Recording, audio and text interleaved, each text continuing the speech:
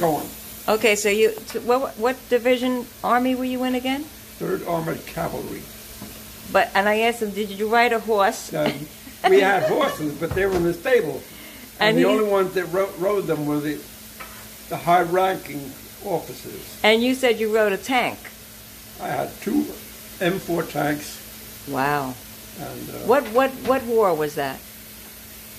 that was the Korean. The Korean War? They don't want to consider it a war, but too many people got killed in it. Oh. For them to erase it from the books. So, is that where you learned how to do your mechanics? No, I was a mechanic.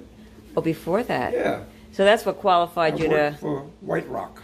That's right. I remember White Rock. Beverage. That was a beautiful company, and the son says, I can't be bothered. Oh. I could have broke his friggin' head. So you got the son of a bitch never worked in his life. So you fixed the tanks when they would break, or you had to keep them tuned up too? I made sure everything worked.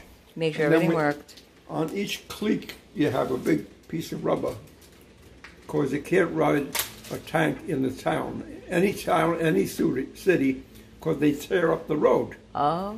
So I changed these rubber cleats. You know, you unscrew the iron ones, and you put the rubber ones on. Oh. Now they can go into the city. So that was your horse.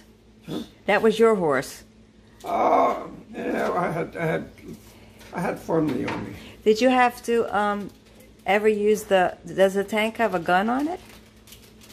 Yeah, but that was not my job. That wasn't part of my job. My job was to keep everything floating. Okay, and somebody else was the guy who did the guys got killed. Oh. God help them. Yeah. But so how long were you in the army? Colonels, 2 years. You get drafted. You have nothing to say about it, and you go there, and 2 years were up, and that was it. And you went back, and then you went back to work. Then you went back to work for White Rock, right? Yeah, and the sun closed it up. Oh, okay. What did you do after White Rock closed? I worked for Clarkstown Heating and Air Conditioning. Oh, okay. So keep them floating. Another whole career, actually. Still didn't want to waste my me brother.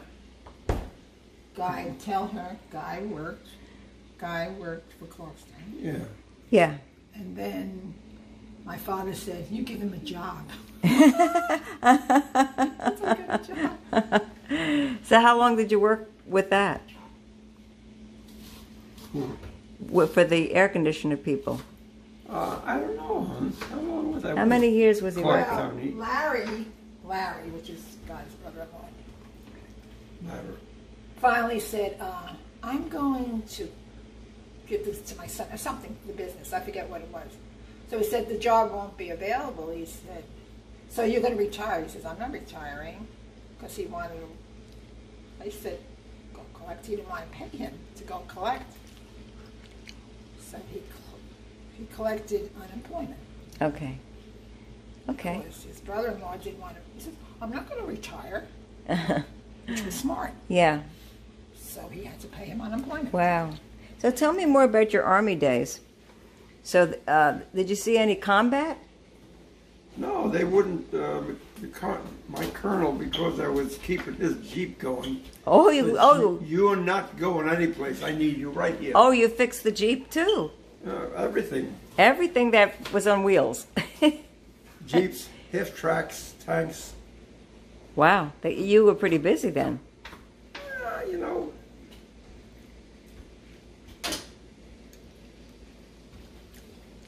Yeah, go ahead. You were pretty busy. She wants me to get out of the way of the camera so she can pass. That was my meat, so it didn't bother me. Yeah. Well, you said you had a good time in the Army. Yeah, well, to me that was fine.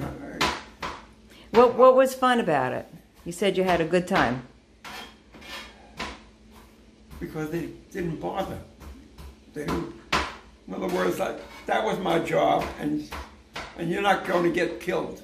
Oh, okay. Just for that. You're too valuable. We've got to keep our Jeeps and tanks and everything else running. No, the Colonel says I'm not sending you out any place. Wow. You must have been a pretty good mechanic. For them to... I kept everything going. Yeah. 3rd Armored Cavalry. That's important, isn't it? Yeah, very important. Well, we just thank you for your service. Yeah. God bless you. Hey, you do what you got to do.